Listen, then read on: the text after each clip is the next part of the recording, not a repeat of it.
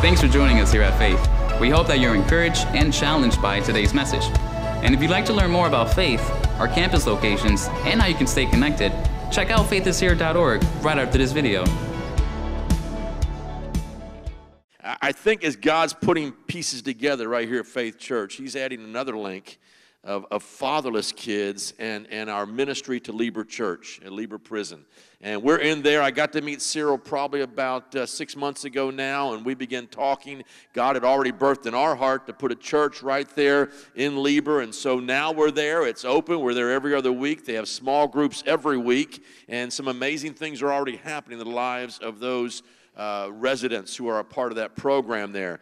Well, I met Cyril, and he began to share his heart for linking kids with their dads. And it's the whole family system, and it's following the Word of God. And he comes from India, so you'll recognize his accent, a little bit of an accent, if you can't tell where he's from. But he's from India originally, been to the States for about the last 25 years, now lives in Charlotte, North Carolina. And God's using him in great ways to open up prison doors through Proverbs 22:6 ministries. I want you to give Cyril, Prabhu, a warm welcome as he comes now to bring to us the Word of God today. God bless you, Cyril. Amen. Great to have you here again, brother. Bless you. There you go. Thank you, Pastor. This time, I just unlike the last two times, I removed my mic so that I can speak. Before I get started today, I'd like to start with some lighter note.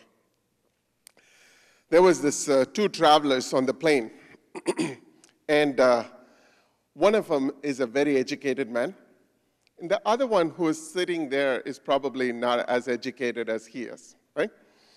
And so they were sitting on this plane for hours now, and they're not talking to each other. You know how when you're traveling and you don't want to talk to the person next to you, right? The same way here, they didn't want to talk to each other, and then the educated man wanted to have a conversation with him, right? So he said, let's have a small game. And I said, okay. The man said, okay, no problem.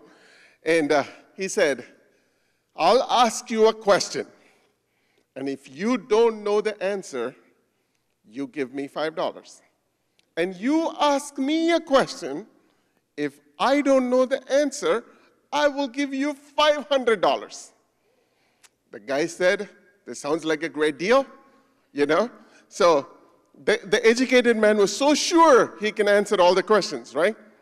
So the first question, he asked this man, about how far is Earth from the sun? Right? He didn't know the answer, okay? So he just gave $5 to him. So then he turned around to ask the educated man, what animal that has 6 legs, 5 ears, and 4 eyes? And this educated man kept thinking and thinking and thinking. He could not find the answer, so he gave the $500 to him. So after he got the $500, he just asked this man, oh man, I didn't know the answer. What's this animal? And he gave the $5 back.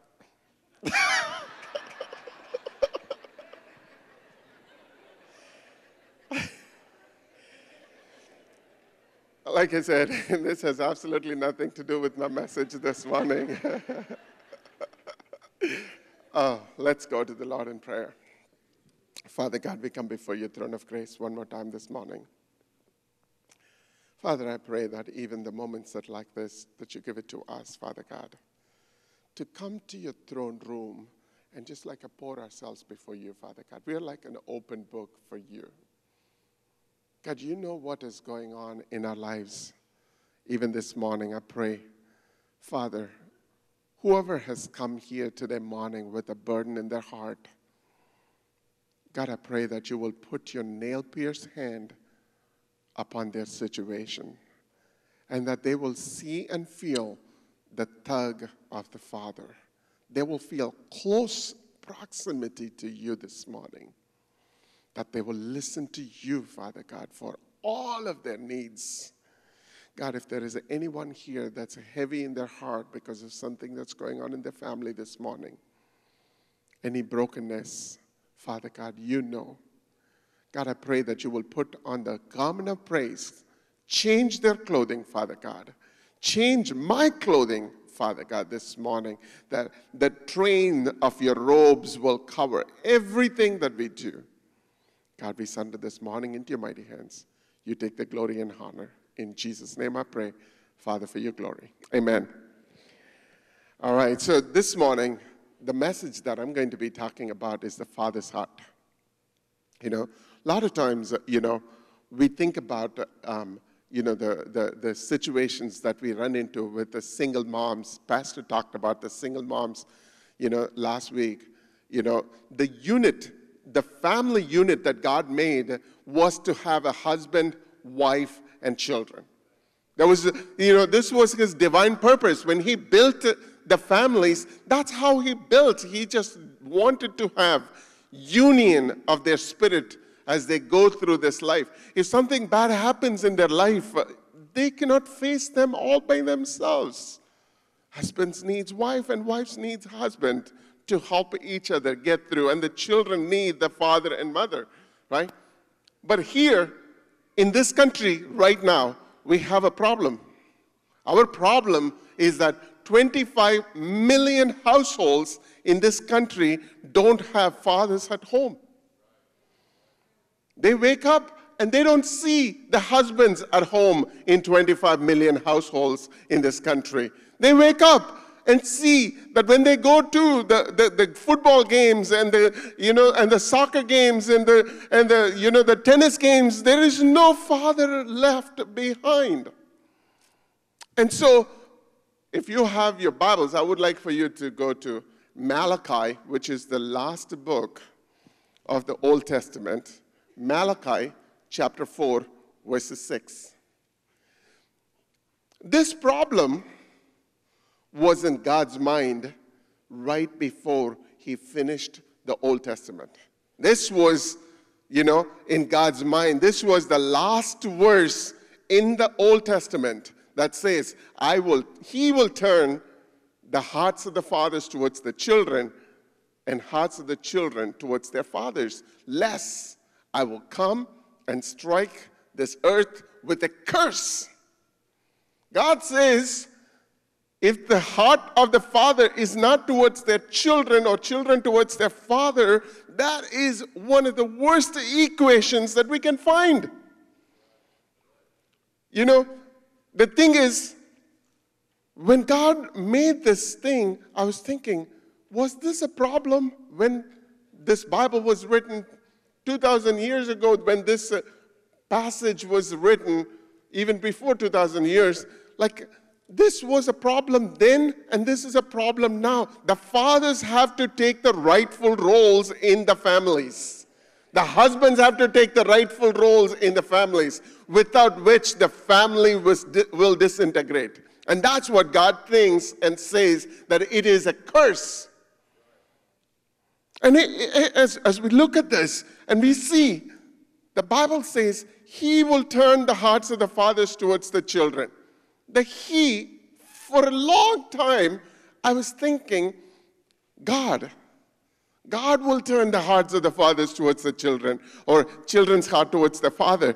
But no, the H in that he is a lowercase, which means like it's not God who's going to turn the hearts of the fathers towards the children. There is something more to it. And so when you read one verse about that, it says, in the last dreadful days, I will send my prophet Elijah, and he will turn the hearts of the fathers towards the children and children towards their fathers. And I'm thinking, why Elijah? Why not Jacob? Why not Abraham? Why not Solomon? The reason, why would you, God, of all the millions of people that you could think of, you were thinking of Elijah at this moment in time? And that's when it struck that Elijah is not the norm of those days. And the way we find that is in James chapter 5, verses 17. It says, Elijah was a man with a nature like ours, and he prayed earnestly that it would not rain, and it did not rain on the land for 3.5 years. What is God saying? God wants to give this very important portion of this world's curse, this pivotal point of a world being cursed or not, has to be decided by a one who gets on his knees and starts to pray. God's not going to give because this is like a much more important for him. He's not going to give it to somebody who would just like a swan squander this issue. And that's why he was looking back and forth, and he found Elijah. Today, I do not know how many of you have an Elijah in your life. You need to have an Elijah in your life. You need to be an Elijah for somebody else. The Bible says there is a post, a doorpost where God has left a watchman for the city. And you are that watchman. The watchman has to be watching all the time. And the king talks only to the watchman of the city because the watchman brings the warning message to the city. And God will not speak to anybody but the one whose heart is crying out to him.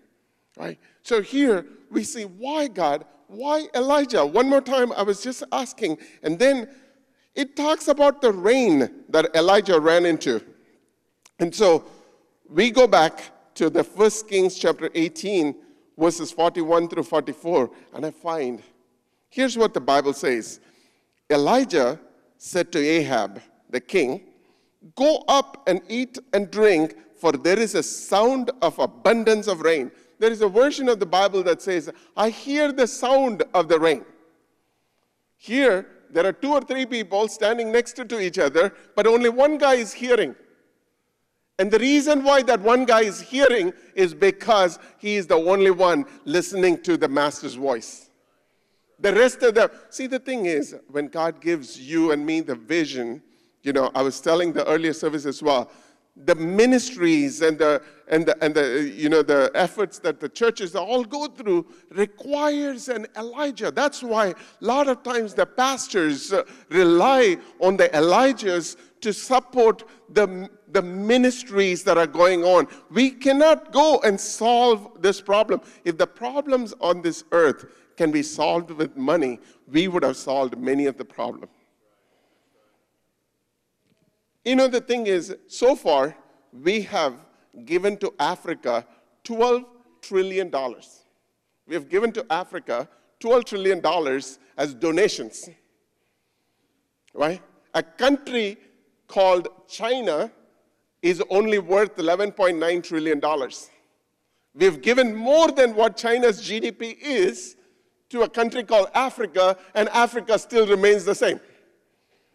If the problem could have solved the country's issues that are going on, it would have solved by now, but the problem's still there because it's not the issue of money, it's the issue of heart, it's the issue of God not being there, it's the issue of we taking God lightly. The thing is we don't even have prayers in the school. We don't even have prayers in public places. We don't even give God the reverence that the God needs today. And if we don't give the God the reverence, how can we expect God to show up when we have issues? And here is a prophet. And this prophet already knows that there is going to be a rain coming. And then on top of that, the Bible says, right after, Elijah went up to the Mount Carmel, top of Mount Carmel, and he bowed down to the ground, and he put his face in between the knees, and he started praying. He put this head right here, and he was just praying. like, God, I just cannot believe this is happening to this nation. We don't have rain for 3.5 years. We cannot be praying lightly when we don't have rain. Can you imagine this country without electricity for 3.5 years? Can you imagine you not having a water for 3.5 years? Can you imagine you not having basic necessity for 3.5 years? The crops don't grow. Here is a man of God just like on his knees crying out to God and saying, God, bring me back the rain. And right there, right when he was praying, he tells his servant, go look out and see if there is any sign of a rain. And he goes out and he looks out and he finds absolutely nothing. Sometimes, God gives you and me the vision. And we get to this place. We trust God.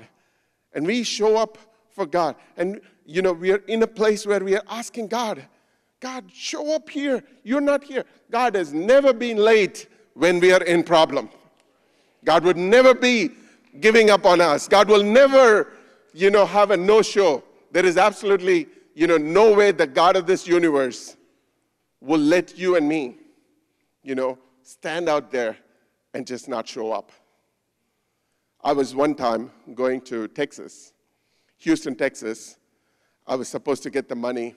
When I land there, the man who was supposed to write the check said, I'm going to put the money in there. The event is supposed to happen 2 days from now, from that point. And so I show up at this place, right? And I'm expecting the money to show up. I get off from the airport. I was expecting the money to be there. And I look at the bank account. The bank account still remains the same. 0. And I'm thinking, God, I cannot even get out of this airport now. I'm stuck here. I don't have money to go to the airport. And I go to this Alamo. And one of the things that, I'm going to talk about Proverbs 26 in a minute. I will talk about, some of the principles that we follow in Proverbs 26 where, we don't have credit card for this ministry. We don't swipe credit card for running this ministry. So I don't even have a credit card. The money has to be there to get the car. I show up, and I took one of the cards. I know this is not a credit card. And I swipe the card at the Alamo. Before you leave, if you don't trust me, I want you to stop by and ask me to show this picture to you. When I swiped the card, something happened, a mistake happened. And there was absolutely $0 taken out of my card, and I walked out with the car. I'm not saying this to make anything up. I have a picture, evidence of this. My God will never, ever leave you alone or forsake you. When you step up into the ground and you show up for the God, you give a cup of water in His name, He will never take the cup of water that you gave for granted. Next day, the event happened. Everything was paid off. There's so many times I run into a place where I need that. 4 months ago, I needed $35,000. I didn't know what to do. I was just waiting on the Lord. The next day morning, somebody put this on LinkedIn, and people were giving money like a $50 and $25. By afternoon, somebody called me and said, Cyril, I heard you need this money because the fees needed to be paid for our students, and I needed $35,000. This guy said, here's $20,000. And I'm still in awe of what is happening. And Stacy Foundation from Florida called and said, we'll match dollar to a dollar. I'm telling you, not that money is important. Money is important, but, not that important. When we show up for the Lord, God will show up for you. And that's what is happening here. He's looking for the rain because if he has wrongly prophesied at this point, he is going to get killed by the king. There is no way that he's going to survive this. Because of this, and plus what he has a reverence for the Lord, he goes to the Lord in prayer. And then I was amazed by this. This man of God, not only he prayed, not only the rain came, when he was praying, the rain comes, and then he runs out before the king to tell the king. Why? Because God has given Elijah, the spirit of Elijah, this kind of like a fervence is what God is looking for in these last days. That's why in John 1, it talks about like in the last days, I'm going to pour the spirit of Elijah upon you. And you will turn the hearts of the fathers towards the children and hearts of the children towards the father. Why is this issue so important? Why is fatherlessness so important? The fact that the father's not showing up at home and raising these children, 85% of the men and women that are serving time in the prison today grew up without fathers. 85% of these men and women did not grow up with fathers. If you don't have a father at home, your probability of going into prison is about 82%. If you were a father, didn't show up in your house, the probability of your child going into prison is about 82%. And if you happen to be in a prison. And so, my point this morning is this. All these issues were so much circled around fathers not being home. And the God of this universe is talking about how do we address this? And the only way that we can address this is when we get on our knees and ask the God of this universe to come real before us. Proverbs 2-6, that's what I'm going to be talking about in the next 10-15 minutes, And the thing is, people ask, like, why Proverbs 2-6? What is up with Proverbs 2-6? Is this a prison ministry? Okay, so the thing is, the worst Proverbs 2-6 is from the Proverbs 20-6. Train up a child in the way he should go, and when he's old, he will not depart from it. And the reason why we started this ministry is this. We find a lot of these children that has a father or mother in prison ends up in prison. Nearly 82% of these children ends up being in a prison. And so when we started this whole journey of Proverbs 2-6, what we found out is this, that not only that these children are ending up in prison, but also they're getting pregnant at a young age. They're getting dropped out of school at a young age. So our goal of Proverbs 2-6 is very simple, is to break generational recidivism. Just because a father is in prison doesn't mean that children needs to show up in prison. There was a kid in Charlotte, in the west side of Charlotte. She writes an English essay that says, "When I go to prison." Because she has seen her dad goes to prison, because she has seen her uncles go to prison, because she has seen her grandpa go to prison, she thinks it's a norm to go to prison. Houston, Texas has is one of the largest city in the world, is also the largest in incarcerating people, the number one city in the world for incarcerating people. This country is only 5% of world's population, but we have 25% of world's incarceration. We have put so many people into prison. And now, we are paying the price for it because we have created a cycle. We have created an engine. This engine is going to produce more and more and more and more. Unless we step in the middle like an Elijah, pray over these children and help these children break this cycle is going to continue. And they know this. About $89 billion every single year goes into prisons and corrections.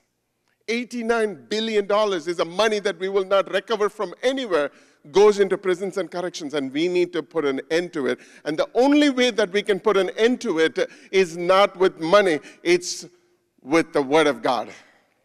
It's with the redemption that comes through the Word of God. It is through the Christ showing up.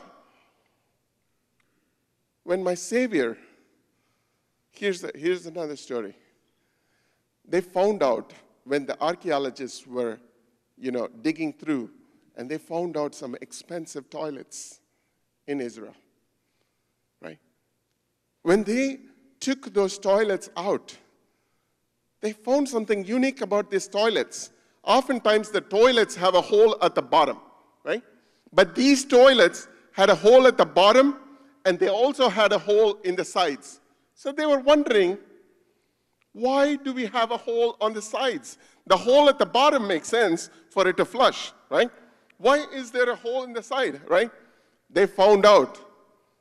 In those days, the people were hired to wash the rich people's back after they go to the toilet.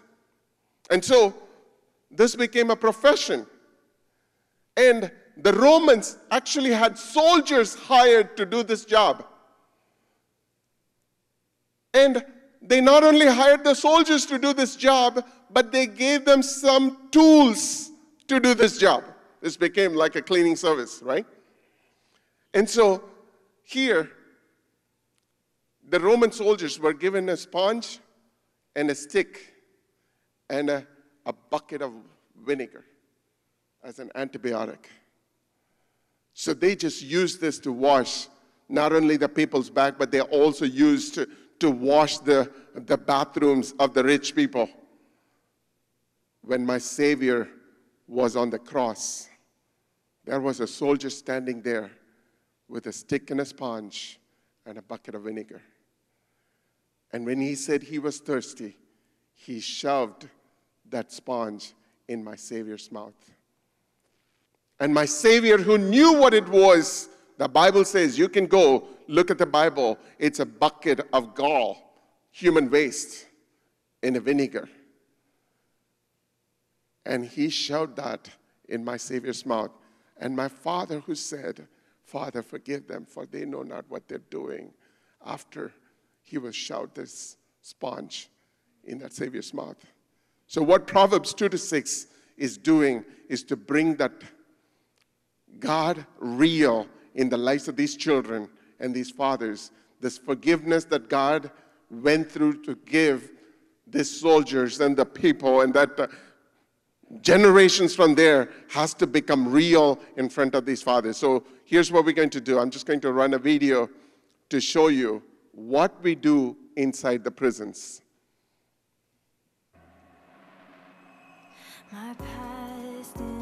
These fathers are writing letters asking for forgiveness from their children. 70% of our children that's in the program are below the age 10. The fathers stand up in a line because oftentimes the kids don't even know how the fathers look. They haven't seen him in 7 years, 10 years.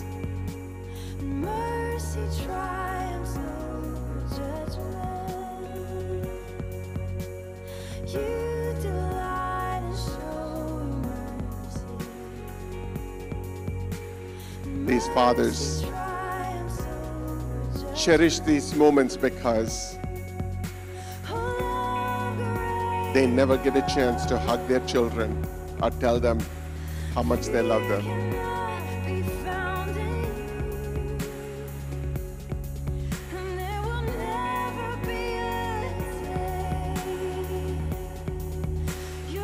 And the thing, what matters the most here is how much they both long to be with each other. So it's an event that goes for 7-8 hours where the fathers get a chance to play with their children. And the fathers can be fathers to their children. By afternoon, we turn that place into a picnic area. They get a chance to eat with their kids, play with them, celebrate all their missed birthdays. The time that they spend there is so electrifying. There is no words I can say to even define the happiness index of this room. And so we don't want these kids to lose that. And so what we do, we take portraits by afternoon, change the dress of the father to just look like the kid for one day.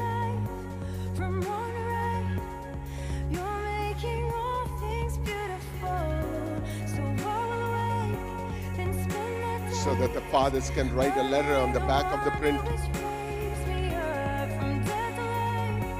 And the kids take home. By afternoon, we turn that place into a worship center. In the years, we have given 33 children baptized like this, right when the services are going on. The fathers getting baptized.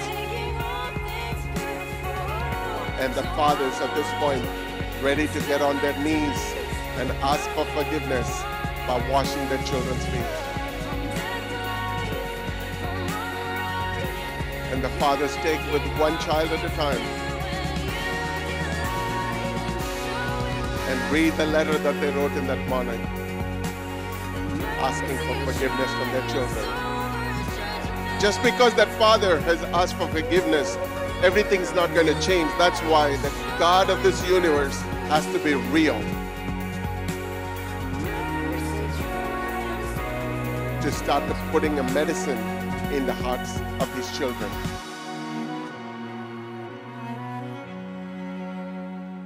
By this time, 7-8 hours has gone by.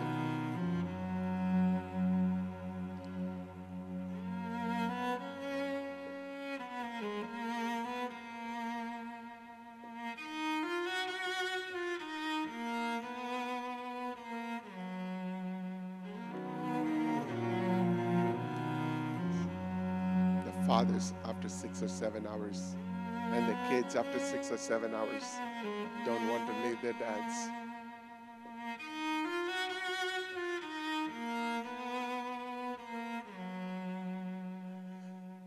And the thing is this, because of this kind of reconciliation and restoration, we've done a lot of work in prisons, and we've done a lot of, damage to these children and these families. We haven't been real to them, and that's why, we still continue to grow this prison population more and more and more and more, and we need to put an end to this.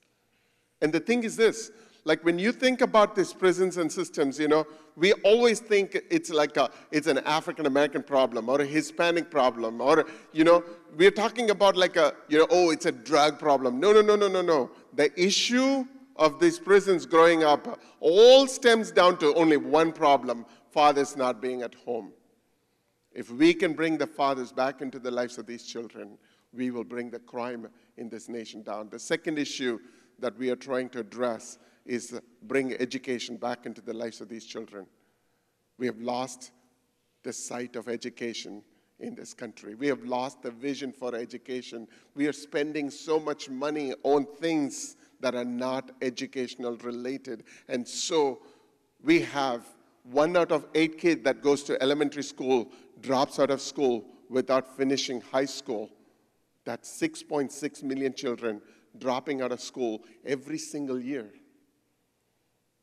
Unless we step in, unless we bring, the education back into their lives, these children are going to repeat whatever their father or mother has done. We need to give them a platform for them to elevate. So when we started this ministry in 2012, we could not find one kid that could go to college. One kid. We had 59 kids between the age 15 and 18, but we could not find one kid that could go to college. Out of the 59, 30 were already in prison. We were late getting into their life. 19 were pregnant. 10 of them were doing 6th and 7th grade at the age of 15 through 17. We could not find one kid. It's because of my father showing up in these prisons, helping these fathers to get on their knees and wash their children's feet and ask for forgiveness. When Christ did that to his disciples, something changed in that room. The same thing will happen when these fathers are touching the children's feet and crying over and washing their feet and asking for forgiveness. And that's what's going to happen here on the first week of May.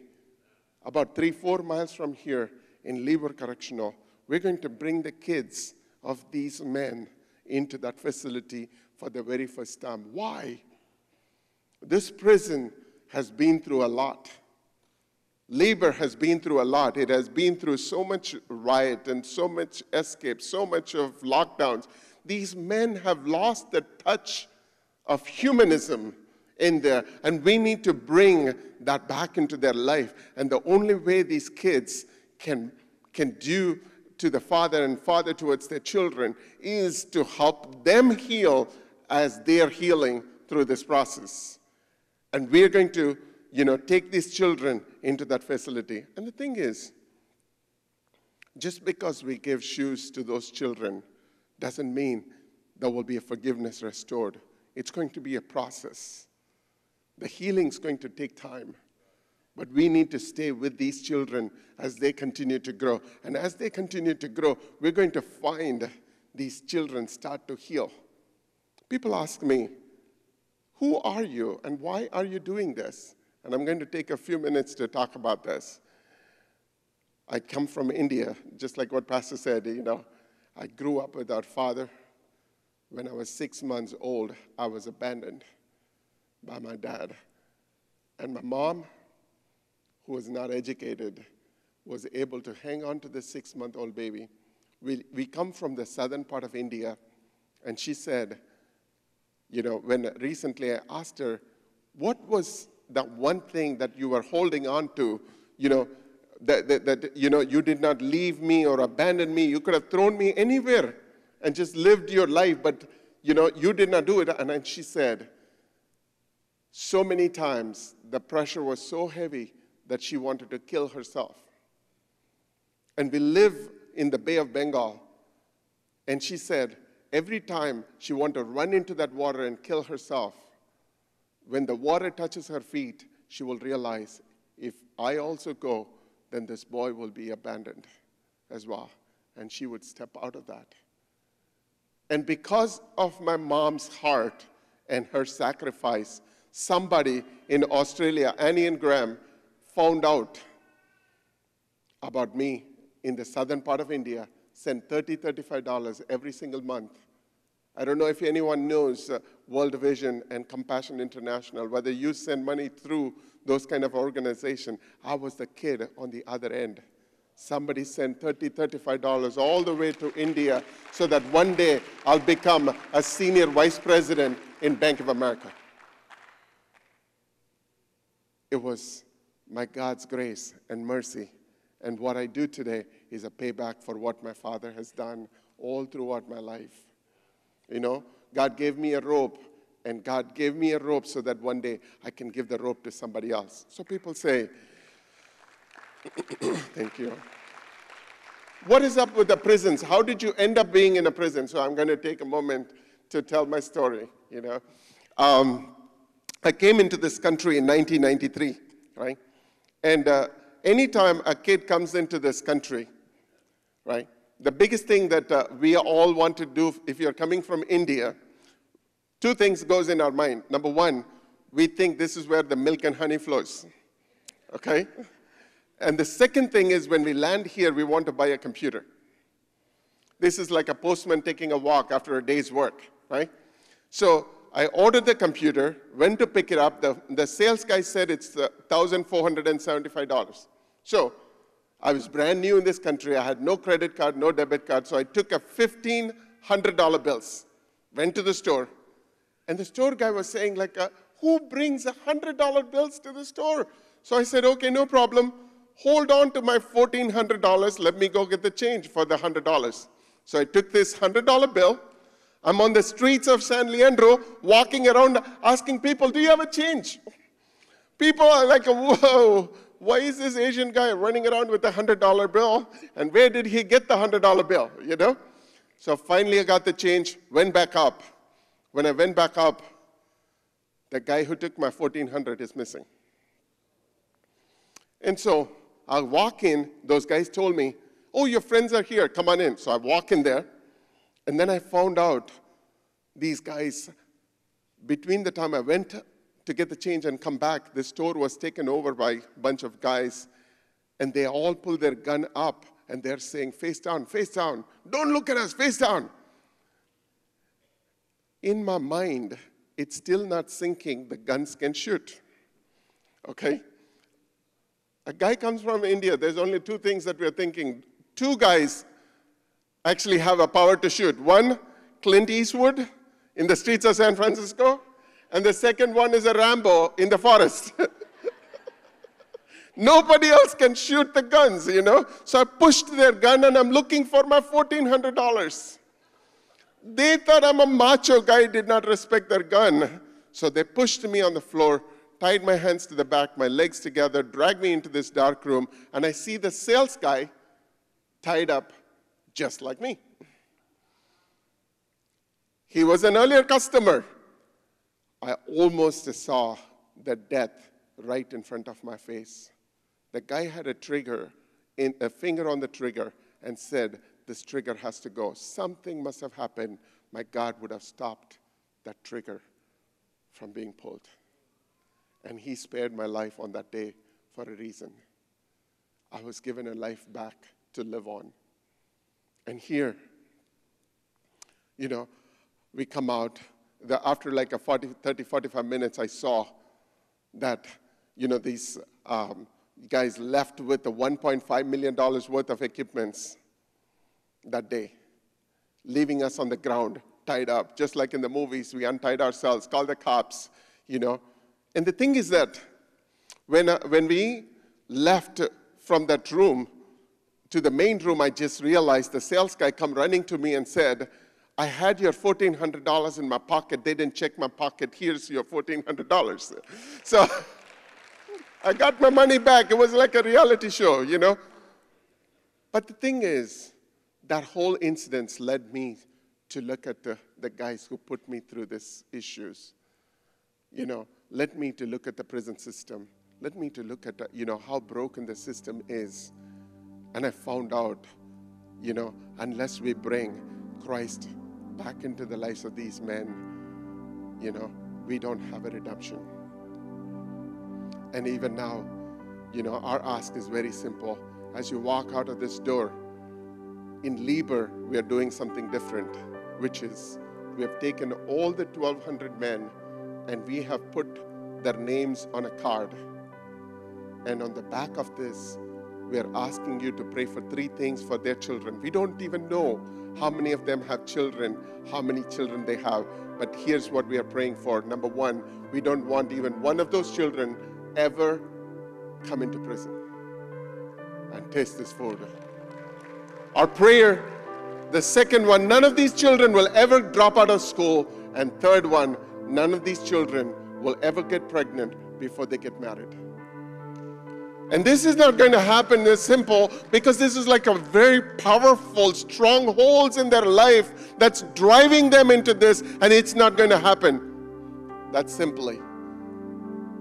When David wanted to become a king, and when Saul wanted to become a king, they went to Samuel. Just like that, we are here before the Samuel, asking the faith community to come behind us, because this is much bigger than what we can handle. We are asking you to put your hands upon these children. When you put your hands upon these children, God says the kingdom's righteousness flow through your hand. And the righteousness of God, you praying for these children, is very righteous. When you touch that paper with the names on it, there is going to be angels released into the families of those children, and those children will never ever go to prison. Seal these children with the symbol of our Savior and the blood. Whatever you bind on earth will be bound in heaven. Whatever you loosen on the earth will be loosened in heaven.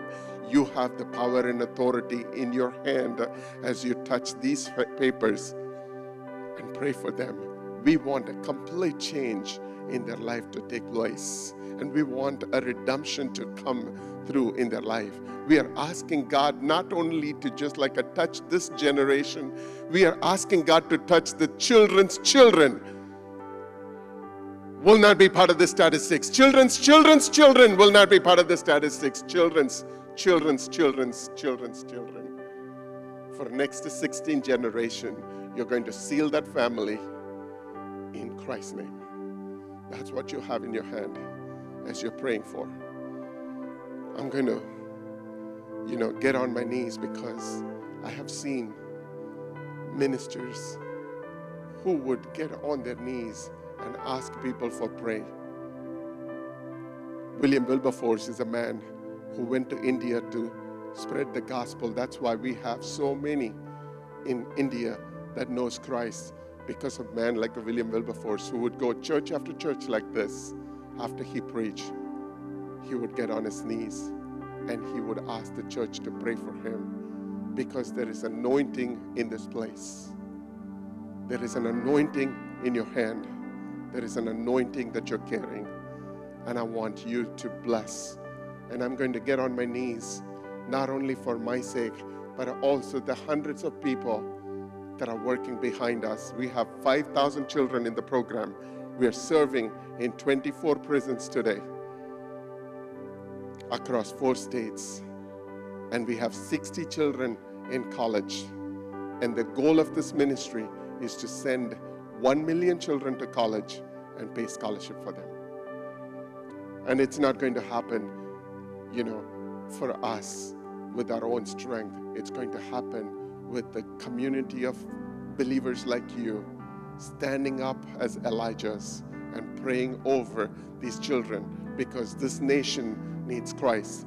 2 Chronicles 7:14 says, if my people who are called by my name, he's not asking for the world and the secular world. God is saying, if my people who are called by my name humble themselves, seek my face and pray, and turn from their wicked ways, then I will hear them from heaven, I will forgive their sins, and I will heal their land. This land needs healing more than any time in the history of this nation. What we are asking you to do this morning is to pray over the healing to come forth. We were in one of the prisons doing an all-night prayer. Right after we finished the all-night prayer, the prison called me and said there was like a 5-mile radius from that prison that was growing thorns and thistles, started to produce fruits and vegetables that they did not plant. That happened because his saints got on their knees and asked the God of this universe to break the ground. This morning, I'm standing here asking you for the same thing, that God will plow this ground and the labor will see the redemption.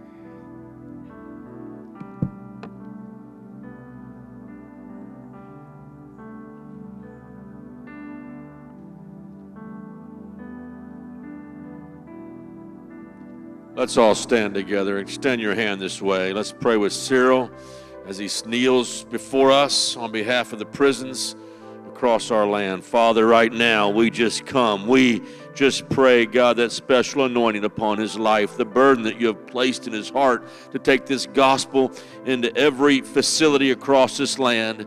We thank you, God. We thank you, God, that you have dropped in his heart this Malachi 4 principle, Lord Jesus, that your desire is to return the hearts of the kids back to the parents. And Lord, you would do a real work in these men's hearts and lives. We thank you, God, for doors that are opening up already across this state, Lord, that we can go into Lieber, Lord, and we can begin to get the men and the boys together and the girls together, and they will feel a difference. Their lives will be changed. Those men will be touched, God, by even coming into contact with their own kids, that they will never want to go back there again, so they can be reunited with their families at some point. Lord, I pray for those children of the men that are there, God, that they will not follow in Dad's footsteps, but they will follow in your footsteps, Lord Jesus, because they have been radically changed by the power of the gospel. I thank you, God. Lord, we're going to believe that none of those kids will find themselves in prison. God, that you will cover them and take care of them and be with them, that they will grow to call you blessed, and it will go from generation to generation to generation. We thank you, mighty God. I thank you, Lord, for this man, his vision, his heart. God, we pray that you will open up more doors in more states, in more prisons, all across this country and across this land. Oh, we thank you, Lord Jesus, that we will see the prison population literally decrease because men and women are coming to know you as Lord and Savior. We thank you. We thank you for the open door before Faith Church and the part we get to play in this. And we pray, Lord Jesus, that you will touch our hearts and use us in a mighty way. I pray there will be an Elijah anointing upon this congregation, that we will pray earnestly and fervently. We'll lift these men up before you in this ministry. And we thank you, God, and we ask it in your holy, holy, mighty name. And everyone said, amen and amen. Give the Lord praise together, church. Hallelujah.